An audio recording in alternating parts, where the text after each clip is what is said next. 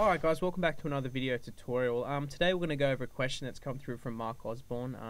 He's a kid that's into photography and filming, so great work Mark, keep that up. He's come through with a couple of questions that have been really good, so he's got another one today.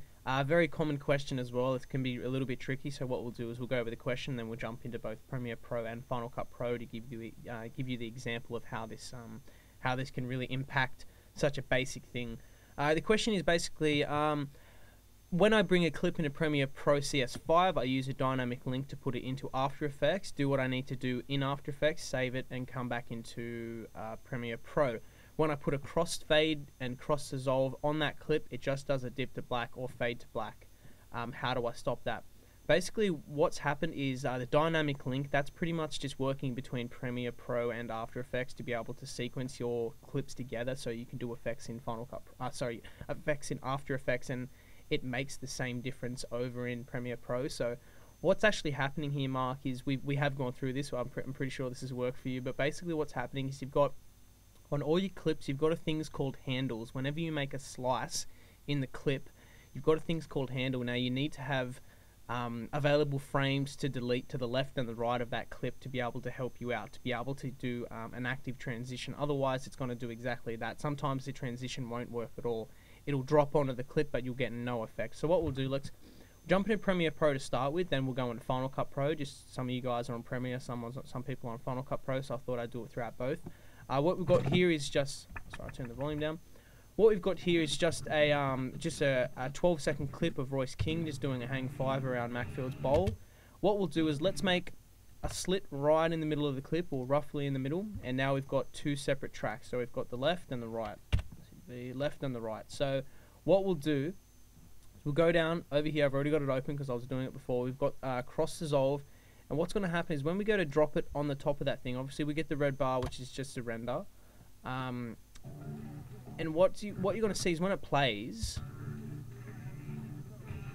there was absolutely no effect there. So you can see when I'm scrubbing over the top of the cross dissolve, just like that, there is absolutely no effect that's happening. Now that's because Premiere is saying, okay, we can't perform this transition because you've got a frame, you've got a split clip up, but it's the exact same frame. Basically, I can't do anything for you. So what needs to happen, this is where handles come in. Most cross dissolves are defaulted to about a second. So what you need to do is you need to have, usually you wouldn't do a cross dissolve in the middle of this clip, but it's good when you're going from this scene to another shot. That's exactly when you would use a cross dissolve.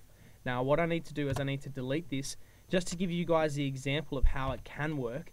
Is I'll need to delete a little bit of information to the left and to the right. Now this is basically creating new handles. So when I go back over to I'll go to the hand tool, I'll just delete that, bring the clip together.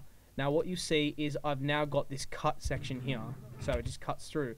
But for some reason, obviously I wouldn't be using this clip, I wouldn't be using a cross dissolve on this clip at all, but this is just an example, guys. So what I can do now is I can add a cross dissolve. It's going to go, alright, sweet, no worries. I'll hit return to render inside of Premiere Pro, and what happens is now you'll see the effect. There you go. So you can see that. We'll scrub back through it. That's the cross dissolve happening there. Again, I would never do it on this clip. I've got no need to. It just looks stupid, but this is the example. So that's what's happened when I've deleted about a second to the left, or probably 15 frames left and right. It's given me about a second of handles that I can use to be able to create this cross dissolve. Works the same with all the other ones. You've got additive dissolves, dip to black, dip to white, all the same sort of thing. It works with the majority of the transitions. You need handles. Let's jump over into Final Cut Pro. It's going to be pretty much the exact same thing. Everything's just done a little bit differently. So we'll go to the start. Let's go right into the center again. Hit the B for the blade tool, make a split. Again, right click on the edge, add transition. I've got my default as cross dissolve because it's probably the more common, one of the more common dissolves, and it does go to about a second. So, or actually not about, perfectly a second. So that's the default duration. Now you can change that if you wanted to, but duration you can always just pull it out to be able to adjust it. But again, I'll go through and you'll see absolutely no effect is happening. So this clip hasn't got the music on it, but it's the exact same clip.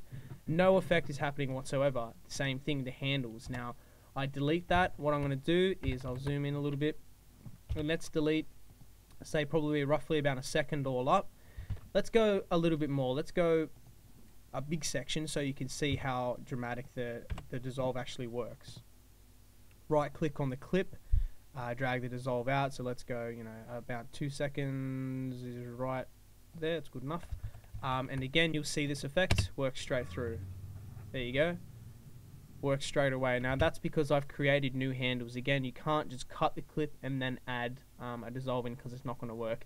If I wanted to, I can add a cross dissolve at the end of any clip. Will always turn to a fade to black. Basically, that's all it's going to do. It's exact same with the start.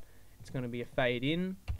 There we go. I've got 3 dissolves straight away. And if you've ever had that problem, that's what it is. It's called handles. It really can muck you up. I remember the first time I started doing this work, it was a pain in the ass. So hope this helped, guys. If you got any questions, make sure you let me know.